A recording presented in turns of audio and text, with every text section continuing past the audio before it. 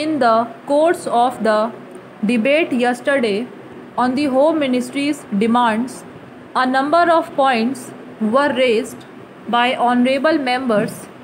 In particular, I am happy that some members of this House appreciated the efforts that were being made by the state governments as also by the center so far as the various subjects under discussion were concerned, especially so far as the law and order situation was concerned.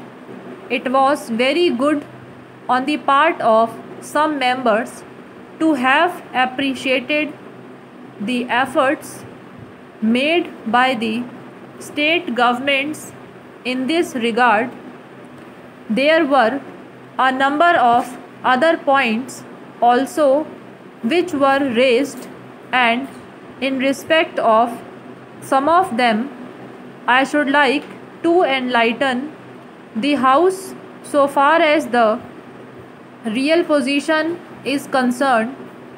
These points deal very briefly with Tripura, the Andaman, Delhi and Gujarat, and they have also some bearing on the question of the scheduled castes, the scheduled tribes and the services. These therefore are the various points, and I should like to place the correct picture before this House so that the House will know what government have been doing so far as all these questions are concerned. With your permission, I would deal briefly with Tripura first. When the Part C States Act was passed, in view of a number of circumstances, the geographical position of the state, the backward nature of the state, the existence of a very large number of tribal people and a number of other circumstances, it was considered advisable so far as the administration of this state was concerned that it ought to be directly under the government of India so that they can spend more for the purpose of developing this backward area. Now the question is often raised why we are not immediately introducing popular government in this tiny state, the population of which is 500,000. That question cannot be considered singly but will be considered in the context of the report that we are receiving very shortly. In the course of the next 3 or 4 months from the States Reorganization Commission, the whole question will be considered. Their recommendations will be placed before the House, and only then government will take appropriate action so far as the present regime is concerned. It will also be kindly noted that it is not an autocratic rule in the popularly accepted sense of the term. Therefore, I am pointed out to this House certain circumstances from which the House will gather that government have been trying their best to improve the conditions there and to develop it to the extent that is possible. I would make a very brief references to the expenditure during the last 3 months for the year 1950-51. Government spent rupees 95 lakhs, there is a considerable scheduled tribes population as also a scheduled castes population.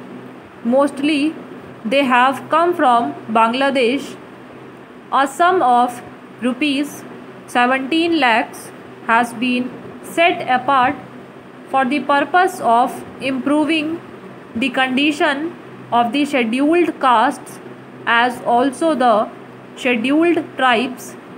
Then very great efforts are being made for the purpose of rehabilitating the refugees, most of whom are from the scheduled castes, and it will be found that as a matter of fact 1,90,000 people have been rehabilitated in this tiny state of Tripura.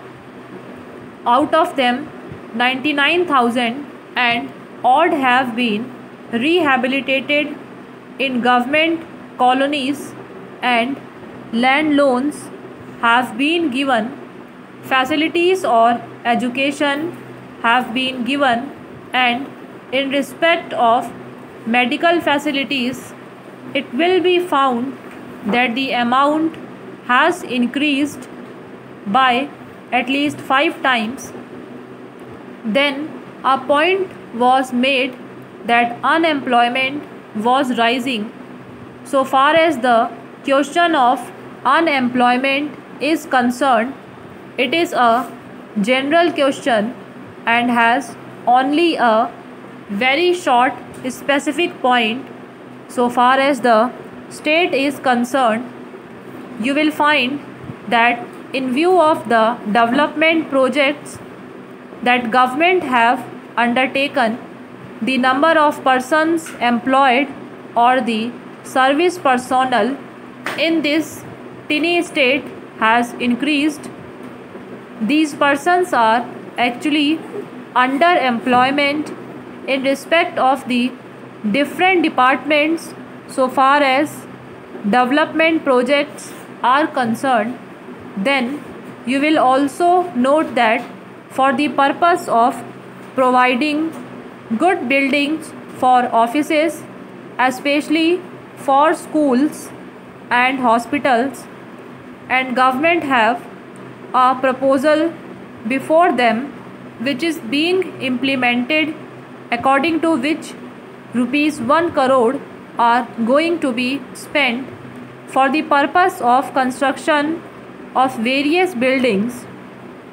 Then we are also taking care to see that crime is not increasing at all. Very vague statements were made that crime was increased. In fact, so far as the border area is concerned, there were only 2 dacoits and no more. Even all the offenders in respect of these offences have been brought under control.